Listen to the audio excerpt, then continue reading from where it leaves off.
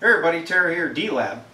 And I happened to get lucky. I went to an auction and I bought this old Valiant for 50 bucks. Hopefully it's savable. The lady told me that the user manual is inside. So let's open it up. Alright, so I've already taken out the screws. So she'll come out. You can see it's in good shape. Looks like a factory unit. This is kind of funny. She said it was a manual, but it's just an old newspaper. Huh. What? Isn't this what you always want to happen when you open up a boat anchor to find a treasure? But no. Normally you find dust and mouse poop. In this case, I found the cash, but guess what? It's fake! Well, back to reality. The Valiant actually came to D-Lab in need of repair. The owner states that the high voltage on it is not operating properly. It won't dip. Sometimes it pegs out. So there's obviously some issues in the power supply. So let's get her apart, take a look, see what we find. Well, here she is topside. And as you can see, you got the little pop rivets in here indicating that this is a factory built unit. I noticed that this transformer here is missing some hardware and this guy's loose. So I bet you that's been changed. Here's your modulators. There is the VFO. Hopefully without that Chernobyl resistor in it. Okay. Pair of 3B28 rectifier tubes instead of the 866s. So all in all, she's a little dusty and dirty, but it looks complete. Let's take a look at the bottom. So here we are, bottom side of the Valiant. So I always give these things a thorough inspection before doing any work or powering her up. In this case, you can see you got some new filter caps over here. And these filter caps are rated at 220 microfarad, 450 volt. The original Valiant had 80s in there, so I'm concerned about those putting too much load on the rectifier tubes. So we'll have to check that out. The other thing I noticed is this choke was only held in by one screw. So I decided to lift him out of the way and see why. And here's what I discovered. Somebody has changed one of the power transformers. And when they did it, they didn't do such a great job. Okay? So if you take a look down here at these solder connections, they're pretty cold.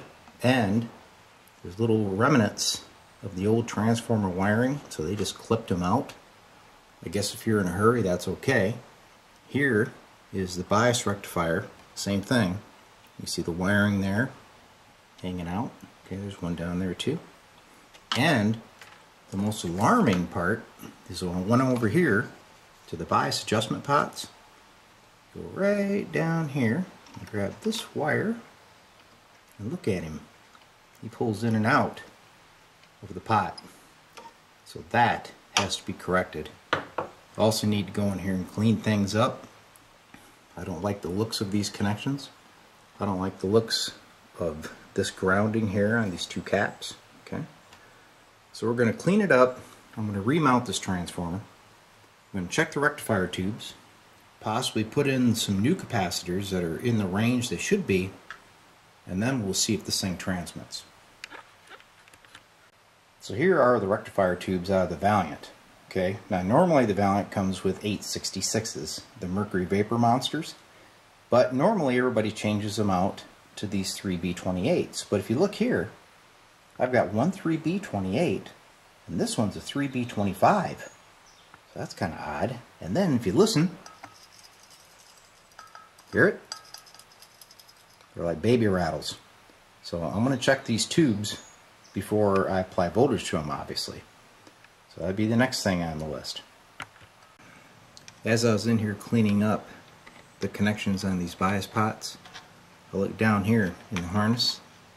You can see a big glob of solder that's melted right into the insulation of this white wire, and there's a purple one underneath of it. It's kind of hard to get in here. But anyway, there's solder globs in here which could potentially short these wires out. So another thing to clean up. So the solder globs are gone, and luckily, no, it did not melt into the insulation. It just appeared that way. So that was a good deal. The other thing I'm doing is I'm going to replace this 15K resistor that's going to the bias pots. The old one that was in here, as you can see, was kind of cobbled in. It's got some nice electrical tape here, a little wire going down. So I thought, well, what the heck, let's put in a nice fresh one. So to clean up the capacitor issue, I mounted a terminal board here to mount those two negative bias caps on. Ran wires over to the socket. The other issue I see is since this transformer was replaced, if you look down here, these wires are stripped back pretty far. It's kind of hard to see, I know, but they are very tight. The transformer windings are. They're just putting stress down here where they come out of the chassis. So I'm going to extend these, get them up off the chassis, have some slack so things don't short out. Well, that wraps up the bias rectifier area. See, we've got plenty of slack now on those wires. Nothing in there that can short out. Caps are cleaned up. Now let's move over to this guy. You can see I got a lot of work to do here.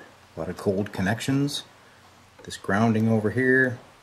Get that cleaned up, and then I'm going to reinstall the choke. So I'm going to start off by getting rid of this crazy ground lug they got going. Okay. So lift that off.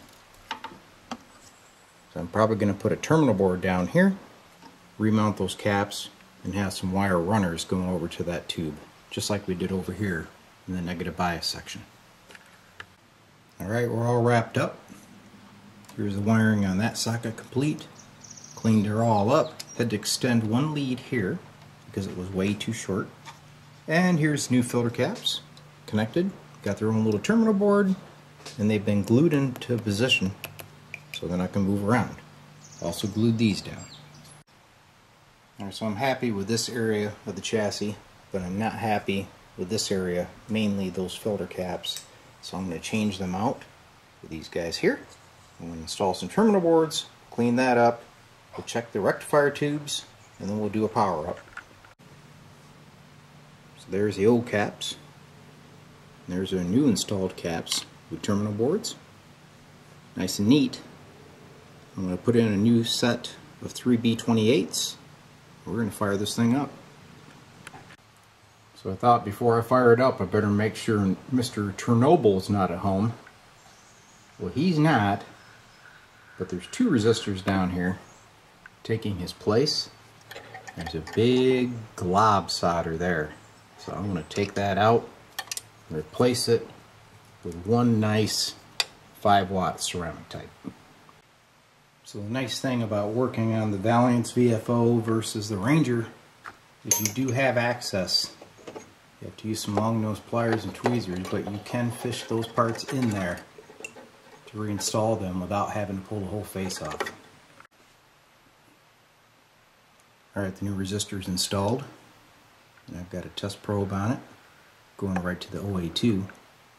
So let's turn it on. Watch your meter. She's coming up. OA2 should start glowing here. There it goes. 148 volts. So I'd say she's alive and well. So the true test is that oscillator running? Go to 0. You can see it is running. There's my grid. Should be adjusting my drive. Excellent. Next step, we're going to put this thing in transmit mode. Alright, it's test time for the Valiant. I've got it in CW mode on 40 meters. And we'll flip the old switch. Bam! Putting out about 120 watts. Got a good plate dip. Let's go to AM mode and see if she modulates. Okay, now we're in AM. So what I'm going to do is we'll go to grid first. And now I have a microphone hooked up. Key him up. There's my grid. There's my plate. There's modulator current. And there's some modulation. She's talking. The voltage regulators inside are flashing away. So she appears to be working. You can hear my voice coming out of those modulators. Alright, mission accomplished on the Valiant repair. And as you can see, most of the repair efforts were to go back and clean up work that was not done properly. So if you're going to work on these things, take the time, do it right, keep it neat so that the next guy that comes in won't have to work so hard. But because it was so hard to do, I had to charge a substantial amount of money. By the way, this is fake money. D-Lab could only wish to have a wad like that. Hope you enjoyed the video. We'll see you again.